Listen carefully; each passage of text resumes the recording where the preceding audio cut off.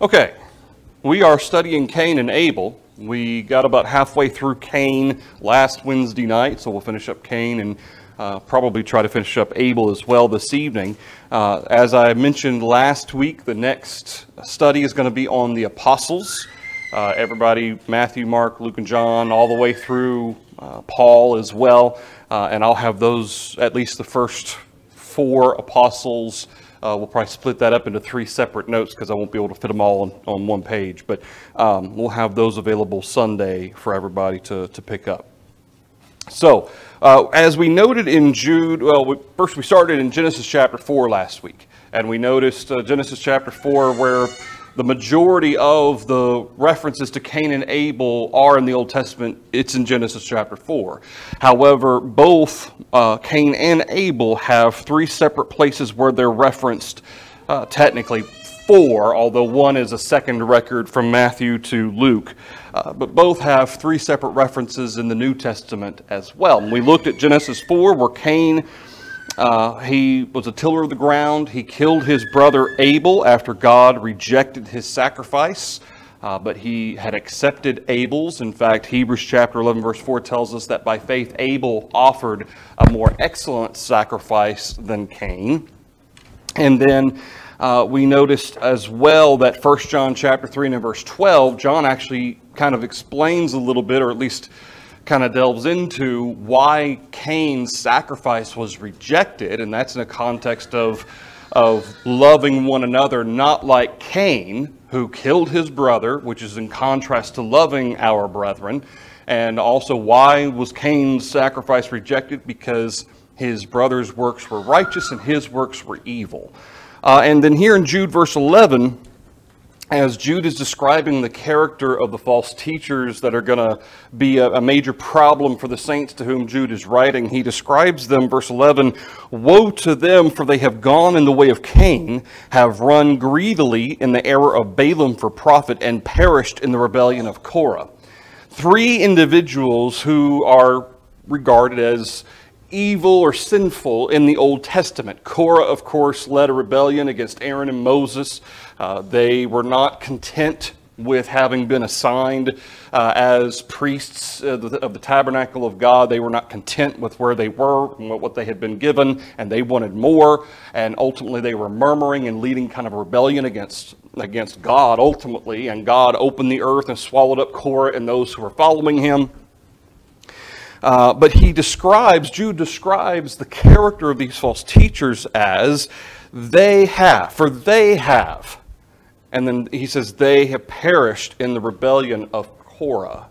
And it almost sounds like what he's describing are individuals who might very well at one time have been Christians, but for multiple reasons they have fallen away or have their motivation has turned to that which is selfish and ambitious and seeking their own influence and their own power, their own prestige. And as a result, this is why Jude describes them the way that he does. Peter describes them very similarly as well. And so when he describes the error of Balaam, remember Balaam, he was wanting to be paid by Balak to curse the children of Israel. And God, it sounds as though he literally could not curse the children of Israel. It wasn't that he was persuaded not to, it was that God wouldn't let him. And so in order to kind of loophole around that problem, he taught Balak to teach the children of Israel, okay, here's how you can kind of get around this. I don't have to curse them. They can curse themselves if you'll teach them to worship idols. And of course, attached to worshiping idols, there was fornication and so forth. And so there was that teaching of the children of Israel, the worship of idols then led to ultimately the curse of Israel. And that was kind of Balaam's kind of loophole. Ultimately, Balaam paid for that. He was killed by the children of Israel by commandment of God. But they have run greedily in the error of Balaam, which is to say that they had ulterior motives in the things that they were doing. They had selfish and greed kind of aspirations about them. So then verse 11, or the first part of verse 11, for they have gone in the way of Cain. Now, Jude doesn't elaborate as to what he means by that. What do you think? Remember, Peter talks about why was Cain's sacrifice rejected? Because his works were evil and his brothers were righteous. We look at Genesis chapter 4, we see that God rejected both Cain and his sacrifice.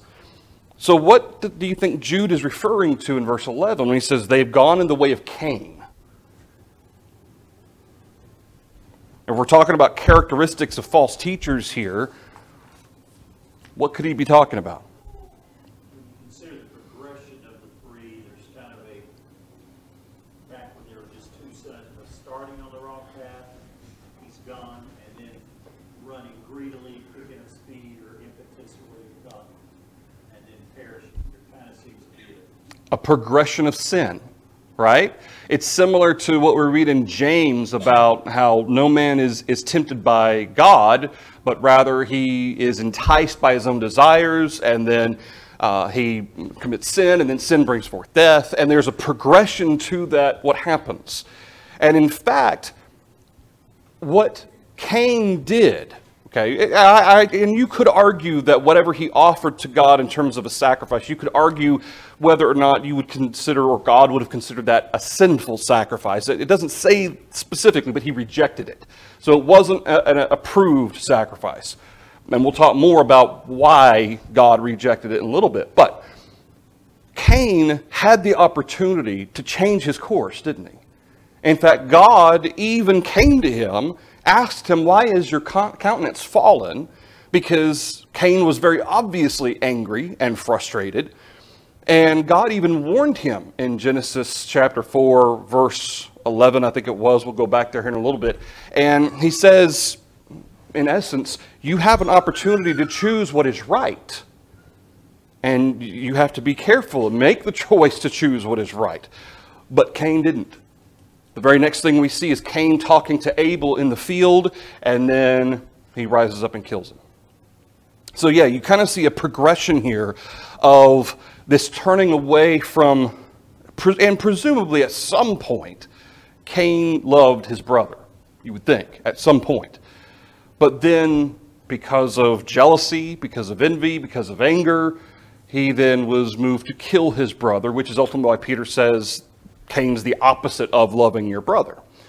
But you kind of have this progression, which again goes back to the thought process that who Jude is referring to might very well have been faithful at one time Christians who have now fallen away seeking their own ambition, having ulterior, evil, sinful motives. And so Cain, Balaam, and Korah are all referenced as showing kind of that progression of falling away. Thoughts or comments through that? Okay. Not you. All right. Genesis chapter 4. Genesis chapter 4. Let's go back here real quick and let's look at what we see God tell Cain. So we see here in verse 13, starting in verse 10. God says, "What have you done? The voice of your brother's blood cries out to me from the ground. So now you are cursed from the earth, which has opened its mouth to receive your brother's blood from your hand. When you till the ground, it shall no longer yield its strength to you. A fugitive and a vagabond you shall be on the earth." Now, why is it, or how is it, that Cain is going to end up being a fugitive and a vagabond? Why? How is that going to work? whatever he does is not going to work. I mean, whatever he tries to work or produce or anything is not going to work, and he's going to have to steal. So in essence, no matter where he settles, he will not be able to bear the fruit of the ground. Okay, and again, he's a tiller of the ground. That's what he does. So wherever he goes, he's not going to have any fruit from the ground. So ultimately, he's not really going to be able to really settle anywhere, at least not for the purpose of farming or for the purpose of gaining fruit from the ground or from trees.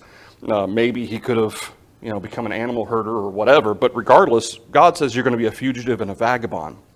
And in verse 13, My punishment, Cain says, is greater than I can bear. Now, keep in mind, as far as we know up to this point, now we do find at the end of Genesis chapter 4 that Cain will build a city later. But at this point, we don't read of any cities or large congregants of people, of individuals in a single location. Now, there might very well have been, but at this point, I'm thinking, why does he think my punishment is greater than I can bear? And the only thing I can figure is that this means that how am I supposed to survive? And no matter what I do, anywhere I go, people are going to know. Well, what people? Presumably, we're talking about sons and daughters of Adam and Eve. And for that matter, maybe any other children that may have come. We don't read of any children from Abel, and there's no genealogy giving us anything about Abel, but certainly of Cain and of ultimately Seth and any other children that Adam and Eve may have had. But what he says in verse 14, he says, surely you have driven me out this day from the face of the ground. I shall be hidden from your face. I shall be a fugitive and a vagabond on the earth, and it will happen that anyone who finds me will kill me. Obviously, Cain considers the fact that there are other people in the world at this point. Okay, again, those other people would have had to have been children from Adam and Eve. We don't read of any other creation of God from dust rather than Adam and Eve. So any other human beings had to come from Adam and Eve. And so whether Cain's looking ahead or Adam and Eve have continued to have children on, through after Cain, after Abel or whatnot, again, the genealogies that we have focus on Cain and Seth. That doesn't mean, though, that there weren't others. Okay, but those were the ones. We're given Cain's genealogy up to a certain point, and then Seth's genealogy continues on through Noah after the flood. But he accounts for the fact that no matter where I go, people are going to know. And I'm not going to have you to protect me. And I'm not going to be able to settle anywhere out in the middle of nowhere because I won't be able to live because the earth won't produce its fruit. What am I supposed to do? Verse 15, the Lord said to him, therefore, whoever kills Cain, vengeance shall be taken on him sevenfold. And the Lord set a mark on Cain, lest anyone finding him should kill him. Now, how it was that God made it clear to everyone, again, there may not have been a whole lot of people at this point. And it might have been very easy for that message to spread. But one way or the other, God made sure that everyone knew that no one was to kill Cain. And it says God set a mark on Cain. This would have been something distinguishing him as don't harm him, don't touch him. It's not that God was necessarily protecting Cain per se. It was more along the lines of the punishment for Cain wasn't just death. It was having to live, and not just for 30 years or 50 years, but for hundreds of years as a fugitive and a vagabond. And that might also be a part of why Cain says, my punishment is greater than I can bear. It's not like, well, I've only got 40 years left to live anyway or so, No, they lived for hundreds and hundreds. Adam lived for like 900 and something years. So Cain is going to live presumably for probably about the same amount of time, 800, 900 years. And so he knows that this is going to be multi-generational, many generations, that he's going to have to be a fugitive and a vagabond. Now, can you imagine in the movie The Fugitive with Harrison Ford kind of living in that state, not just for a couple of weeks or a month or a year, but for hundreds of years? Okay, and so you can kind of understand why Cain was, I can't bear this. Well, you shouldn't have killed your brother, but that's kind of beside the point. That's what the punishment was. All right, thoughts or comments through that? And we'll talk more about specifically the mark and all that here in a minute. Nolan? You see at the end of verse 14 when he's saying, anybody that finds me try to kill me, is suggesting there was already a law in place. We talked about this a little bit last week, that God's always had or given a law. Yeah. Why would he be worried about that unless there was some, who knew if you kill somebody, you need to be punished? Yeah. Or what it was. In chapter 9, the Lord's going to say to Noah, was it original, was it a repeat? whoever sheds man's blood, his blood needs to be shed for it. Right. But it just seems to be an indicator to me, again, that God had already given laws or principles. Yeah. We just don't have it recorded. And if you'll recall, in the Mosaical law, there were cities of refuge that individuals who were guilty of killing a family member, they could run to these cities of refuge, if I remember correctly, and the family member for whom they were going to take vengeance on the murderer, they couldn't touch them in the city of refuge. Am I right on that? That's correct, right? Unless you left the city. Unless you left the city. And so it makes me think about going back to the idea of law, that if everyone knows what Cain did, if the punishment for that were death by the people who lived, not necessarily by God, although God certainly could have killed Cain, he didn't. But if the law stated, whatever law they had, that someone who is a vagabond or someone who is maybe stealing to survive or whatnot, maybe that punishment is death. Maybe if an individual, they know that this person has murdered somebody and they've escaped, and you find them, you're supposed to kill them. I mean, we don't know exactly what the situation was that convinced Cain that anyone who finds me is going to kill me or want to kill me. But it does seem as though there may have been a little bit of background regarding perhaps whatever law God had given them that may have spoken to that. And that's a good point. I hadn't thought about that. If you didn't have later where God very clearly is in favor of capital punishment, Yeah. I mean, he will state that later. It would almost seem like here he's trying to prevent murder from happening. I mean, we think Cain was the first guy who ever did murder. But somehow his statement just intrigues me. Yeah. Everywhere I go, people are going to see me and want to kill me. Yeah. Well, he was the first one that did it. Why would he even think that? Yeah. Anyway. And again, that whatever law God had given them as a deterrent and ultimate punishment for breaking law, ultimately a lot of the punishments are meant to be deterrents. Maybe that was whoever kills another, their blood shall be shed, or something along that line. And Cain's like, if people, they know who I am, they know what I've done, they're going to try to kill me because that's what the law says. So, yeah, it is very interesting. Pam?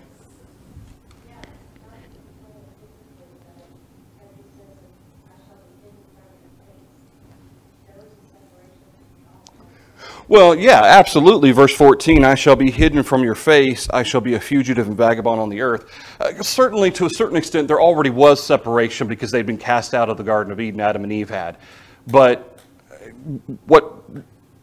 it seems like what Cain may be referring to, and you're right, he says hidden from your face, but it's almost in the context of maybe that idea of protection or that idea of receiving, well, certainly he won't be receiving the blessing from the ground, but there's almost a sense of protection here that he will no longer have. Yeah, and that could be too, that he can't go to God. Maybe he won't be allowed to serve God in some capacity or sacrifice to him, and that could be too. Yeah, I hadn't thought about it that way. If he had a change of heart, maybe it would have. Yeah, maybe it would. Of course, all of this that took place, Cain, at least as far as we can tell, he doesn't change. He doesn't repent in any way, other than saying the punishment is more than I can bear. Well, there's a reason for that. That makes a great point. He had already made his choice.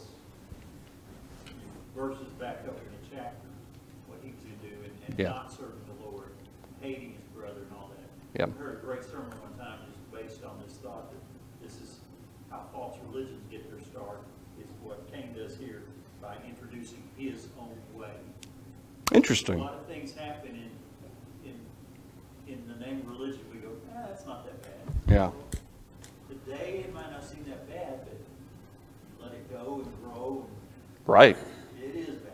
Yeah. And, of course, we don't read a lot about idolatry before the flood. That doesn't change. That doesn't mean that there weren't worshiping of idols before that. We know that the hearts of men were evil continually. But it's very possible that kind of as a alternative in his not being able to approach Jehovah, maybe he approached an idol instead. Maybe he made his own God, and that may have also contributed to the thoughts of men being evil continually. And that's a thought too. Yeah. Anything else through that? Okay. There are a whole bunch of fables attached to Cain, and for that matter, there's a whole bunch of fables attached to Abel as well that have no basis in Scripture at all. One of the myths that is popular is that Cain was actually a child of Satan and Eve, based on 1 John chapter 3 and in verse 12. Now, 1 John chapter 3, starting in verse 12, notice verse 12, that Cain was of the wicked one.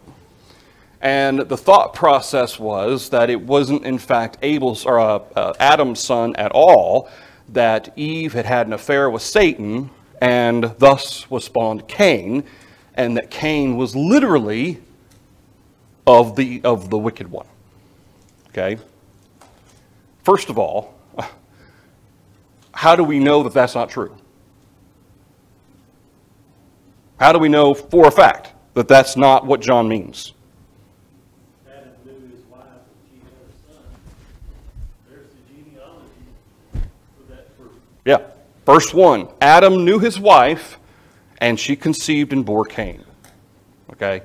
Moses doesn't record that Adam, assumed it was his child, or that Eve had an affair, and that Adam just was kind of in the dark about the whole thing. It says Adam was the father of Cain. So unless we're saying that Moses was ignorant, or that God had lied to Moses regarding these facts, or that in some way Moses was inaccurate, we got to say that 1 John 3 verse 12, when Cain was, quote, of the wicked one, what other possible meaning that fits Scripture would John be referring to? His heart was of the wicked one. His thoughts were of the wicked, which is to say not specifically necessarily Satan or the devil, but for wicked things. Jealousy, envy, and as a recourse, he chose to kill his brother. And that's ultimately the context of which John is describing. He's not introducing some new genealogy understanding here. He's talking about loving our brethren versus hating our brethren. And Cain was one who hated his brother. Nolan? If that be accurate, Cain had a bunch of half-brothers. John 8:44, you were of your father the devil. Jesus basically said to a bunch of Jews. That's right. Is that literal? About murder and lying and all. Right. That's a great point. Yeah, Jesus says you're of your father, the devil, and if that's the case, I mean, is it possible Jesus is speaking figuratively here and not literally? And that certainly fits with 1 John 3:12 as well. Yeah, that's a great point. Anything else through that? All right, the second myth that I wanted to talk about that is actually far more common, that I know of at least two Christians, members of the Church of Christ, who had been taught or raised up to think this way, that the myth that the mark of Cain that is referenced here by God, giving him this mark, was actually black skin, which people assume brought about the black-skinned individuals. And this was used by some Protestant churches as a defense for slavery. The idea that African Americans were of the spawn of Cain, therefore they have to be subjugated. And thus, for whatever reason, they thought that that was okay. Some 19th and 20th century Baptist ministers taught that there were two separate heavens, one for black people and one for white people. And Brigham Young of the Mormon faith of Utah openly taught that the curse of Cain required slavery. Now, of course, the Mormon Church has disassociated itself from those statements of Brigham Young since then, but this was a common teaching, a common thought from the mid-1800s all the way up to 1960s, 1970s. And like I said, I know of two individuals who had been taught that when they were young, that that's the mark of Cain. Yes, ma'am.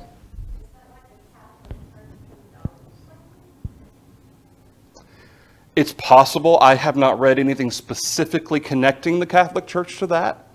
but it is possible that that is part of the background as well. What I read specifically had to do with Protestant churches, particularly of the Baptist faith, as well as Mormon faith, specifically. Yes. So, how do we know for a fact that that's not the case? What two logical points make the case, I believe very clearly, that the mark of Cain wasn't the creation of a black-skinned people? The passage in Galatians, in Christ there's neither Jew or Gentile, free or slave, Male or female, black or white, okay, you can include that. But there were black-skinned people in that day, certainly. The Ethiopian eunuch presumably probably was black-skinned. What about the fact that God's punishment, okay, setting a mark on Cain, for what purpose was that mark? to know who he was. To know who was? Cain. Okay? God doesn't intimate in any way that this is something that would be genetic, that would be passed down to his children. Okay? That this was something specifically to acknowledge or identify Cain, so that people will not kill him. All right? Not a whole race of people. But what's the second, perhaps even more important or more direct point that that mark isn't black skin? Okay, well, we don't inherit our father's sin, and that certainly carries with it the sense of the mark on Cain. Why would his children carry that mark if the sin was Cain's, and therefore the warning not to kill him wouldn't be passed down to his children? Okay, that wouldn't make any sense. But what's going to happen in, 1,500, 2,000 years or so, 1,500-ish, along the line? What major world event? The flood. And whose genealogy survives the flood? What son of, or sons of Adam? Seth. Cain's genealogy ends at the flood.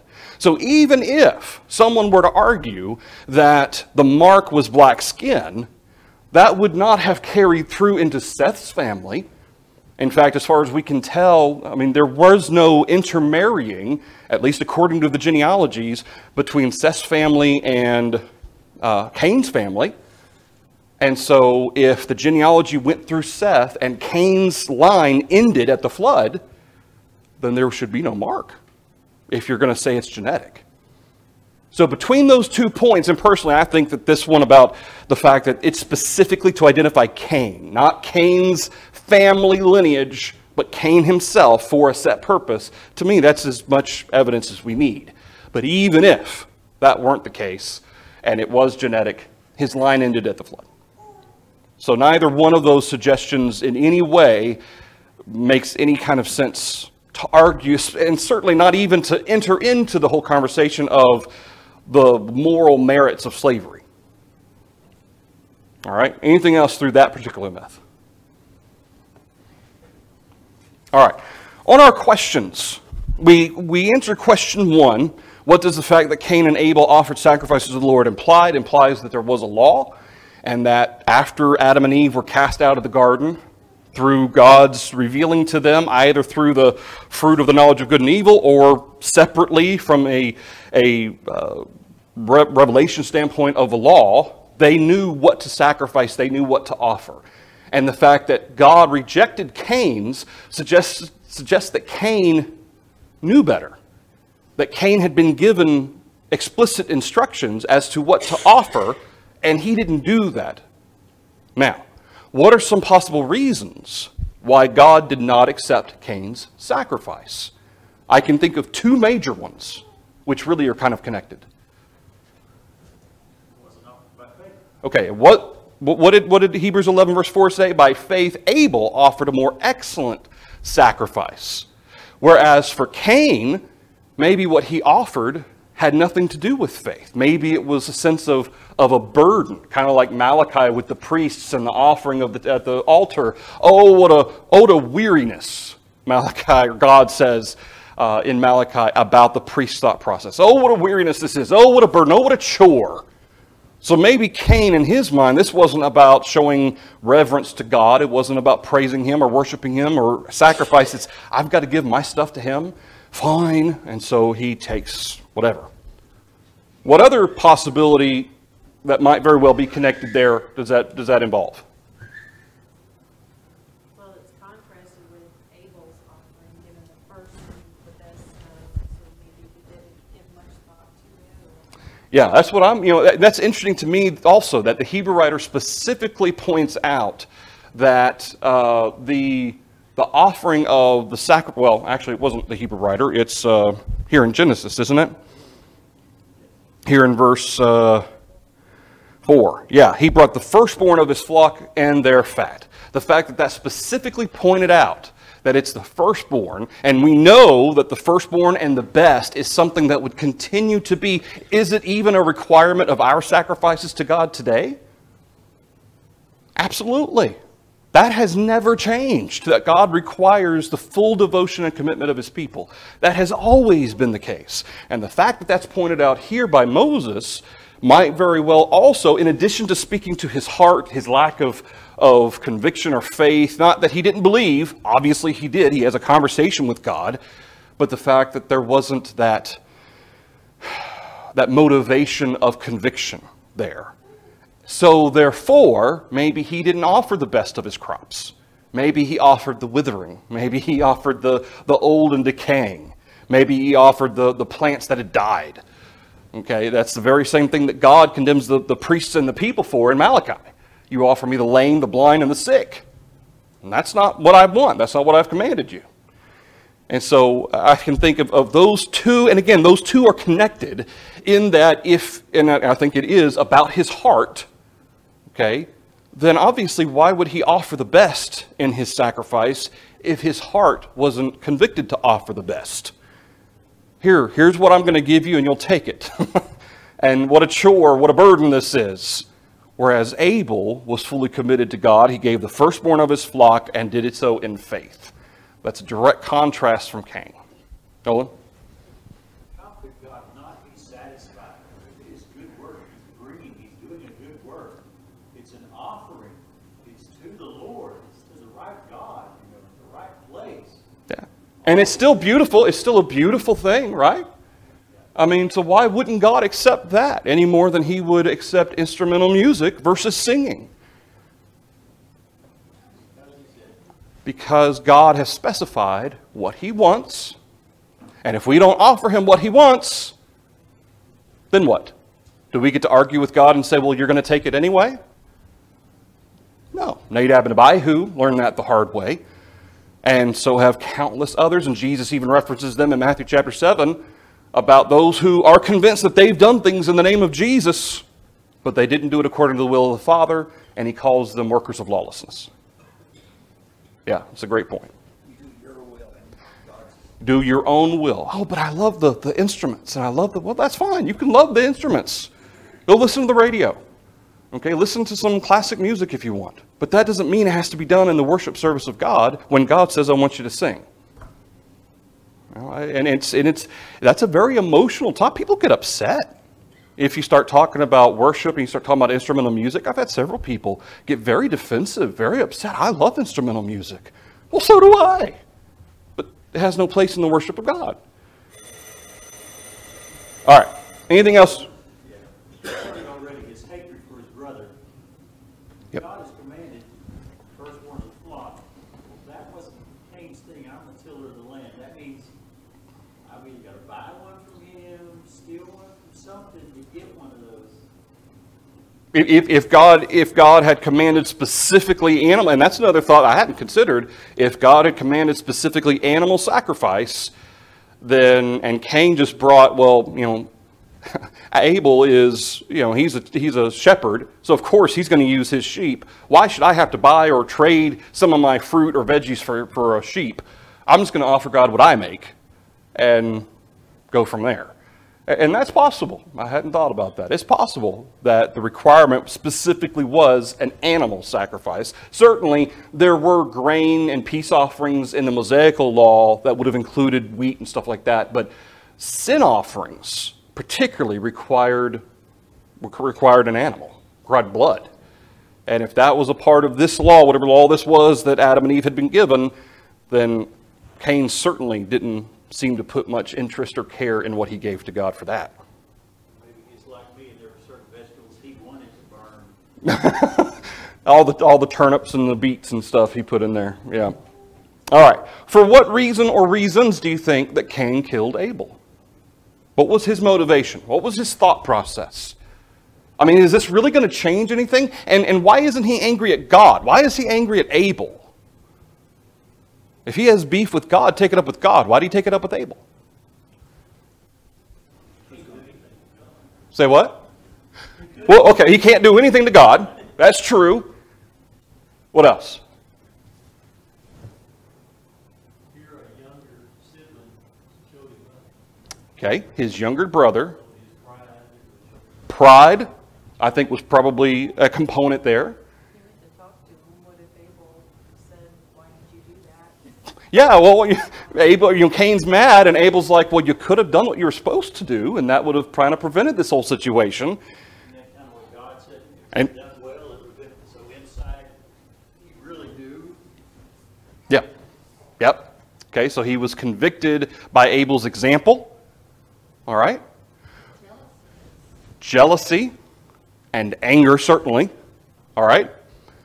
What do you think the goal was? What do you think the end result in his mind that this was going to accomplish? Because I don't buy the sense that this was a crime of passion or a crime of anger, that this is something he just kind of all of a sudden decided.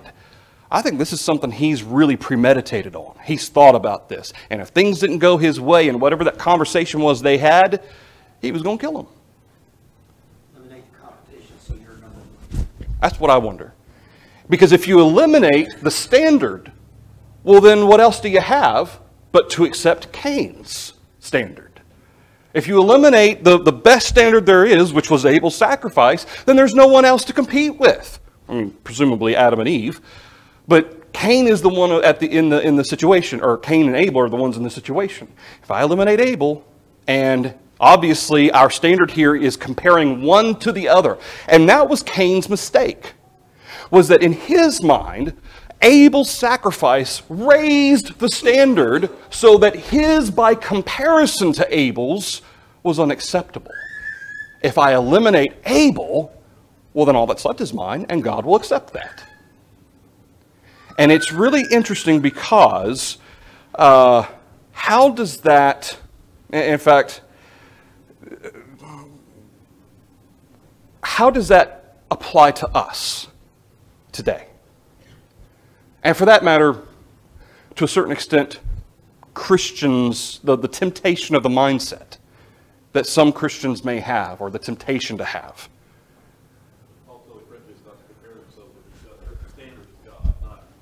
Okay. Sometimes it can be tricky and tempting to think myself, well, I'm a far better Christian than brother so-and-so. Or I'm a far better Christian than the sister so-and-so. And as a result, if certainly I'm going to get to heaven compared to them. But if we start comparing ourselves to one another, that's going to lower the standard. Because with each we're basically as faithful as the lowest standard of faithfulness there is. But the standard of faith is whom? It's Jesus. It is that to which we are to compare ourselves. It is that to which we are to mold ourselves. This isn't about us. I heard a pro golfer say one time that when you're out in a tournament playing golf, you're not competing against the other golfers. That's a trap. A lot of golfers get in the trap to think I'm competing against the others. So as long as I can get, one beneath the stroke from him and so forth, he says you have to compete against the course. Because the course is the standard. And if you leave that in your mind, that you're competing against the standard, then it doesn't matter what everybody else is doing. You're doing the best you can to follow the standard of the course. And I think that is a very biblical concept. And unfortunately, I wonder if Cain fell into that trap. All right, we will stop there. We will pick up with the rest of these questions and Abel next Wednesday. Thank you, everybody.